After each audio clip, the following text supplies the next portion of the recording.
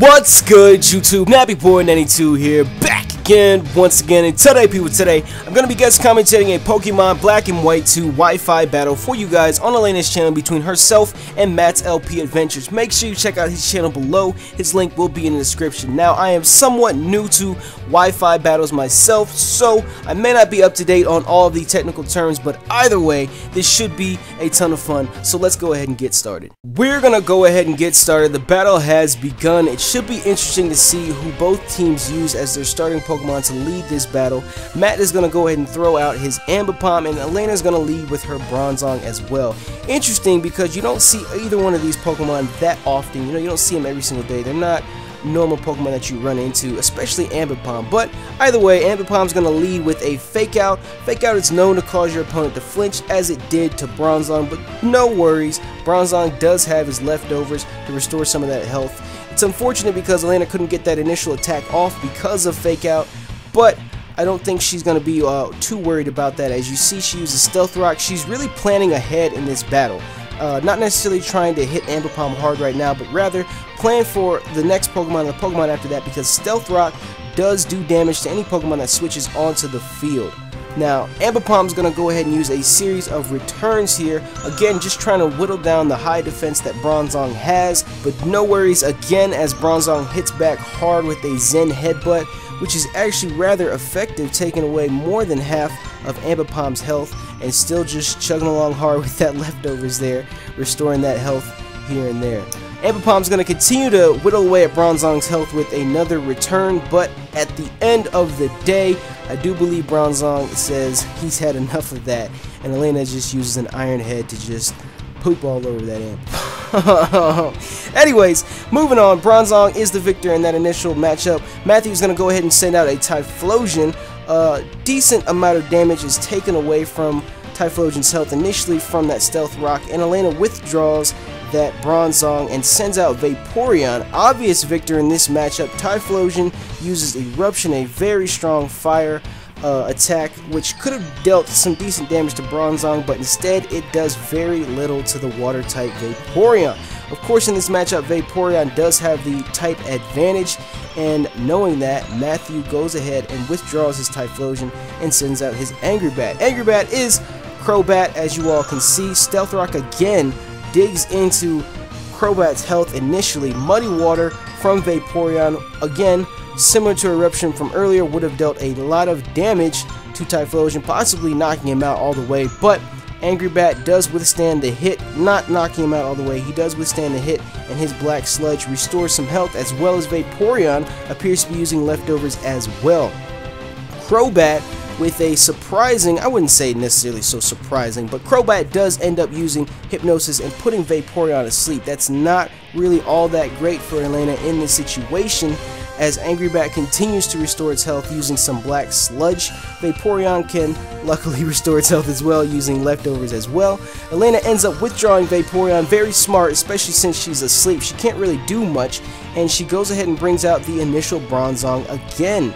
Bronzong withstands the first Air Cutter attack from Angry Bat. Angry Bat, aka Crobat. It's going to be a little difficult for me to jump back and forth between the two of them, but it doesn't really do all that much damage. Crobat leading again with a U-turn. It's just, Bronzong is just that defensive beast, just that powerhouse, just taking hit after hit after hit. So knowing that, Matthew goes ahead, withdraws his Crobat, and pulls out a shiny Dragonite. Interesting to see. Dragonite's easily one of my top 5 favorite Pokemon, so I'm happy to see him in this battle here. It is a shiny Dragonite. As you can see, the skin is green, the wings are pink. It's nice to see that in a Wi-Fi battle every once in a while. Nice shiny Pokemon. Dragonite does go ahead and hit hard, very hard actually, knocking out Bronzong with a Flamethrower. It's caught me off guard, to be honest. Bronzong is out of the battle completely right now. Elena's going to go ahead and whip out a Zeep Striker. Keep in mind, Vaporeon is still asleep at this point. Zeep Striker is going to go ahead and use a Hidden Power. Hidden Power is always one of those moves that I was never really all that fond of, but either way, it does go ahead and pull the clutch for Elena and Zeep Striker in this situation, knocking out the shiny Dragonite. Bye-bye, Dragonite. You're still one of my favorites out there. Anyways, Matthew rebuttals really fast with a Cinccino. Cinccino again takes damage from Stealth Rock. Stealth Rock was an incredibly smart move from Elena to start the battle off with that Bronzong, which fortunately is no longer with us. But still, it was an incredibly smart move to go ahead and use, because it's gonna damage and just whittle down that health for every new Pokemon that Matthew pulls out. But Cinccino's gonna go ahead and hit hard with a Rock Blast, almost whittling away all of Zebstrika's health, but Zebstrika is going to return the favor with a Volt Switch. Volt Switch is actually one of my favorite electric type moves to date, and it is enough to actually knock Cinccino out, just proving that no matter how cute and cuddly your Pokemon is, you can't take the heat, it's gonna get steamrolled over. So Elena's gonna go ahead and withdraw her Zebstrika and send out a Bouffalant. Matthew's gonna actually send out one of my favorite 5th generation Pokemon, Braviary. Not really sure why he's my favorite. He's just like big and bad and I don't know. Anyways, Bouffalant's gonna go ahead and lead with a Stone Edge, and it actually is enough to take out Braviary.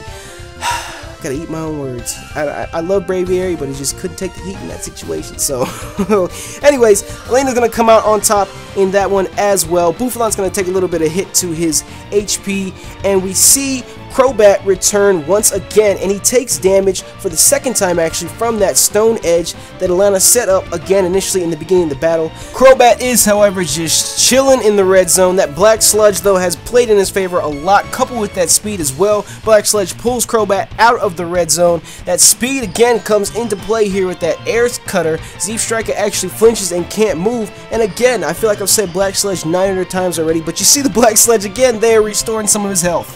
Unfortunately for Zebstrika, the speed behind Crobat and his Air Slash was just too much, and Zebstrika's not even in the red zone anymore. He's just flat out on his ass. Anyways, Crobat's going to restore a little bit more HP using his Black Sludge, and here we have it, people. The pinnacle of perfection right here. My favorite Pokemon of all time. Alana used it especially just for me.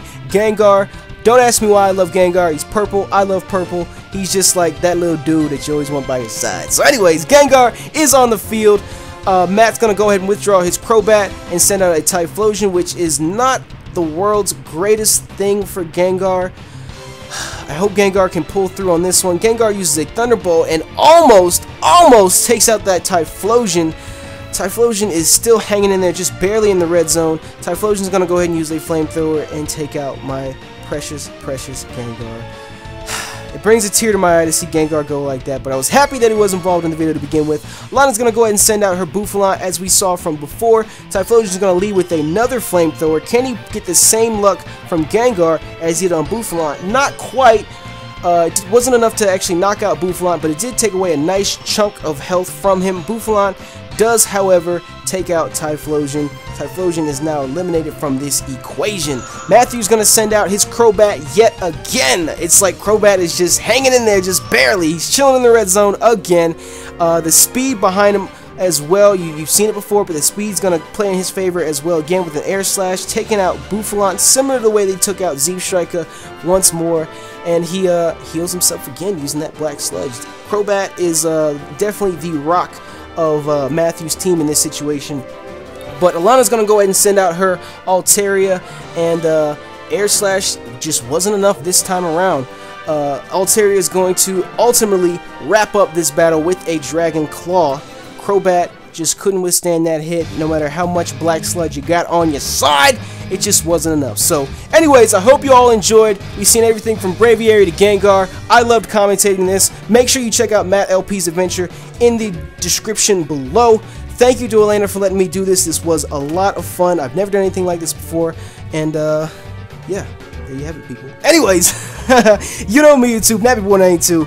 I'm out.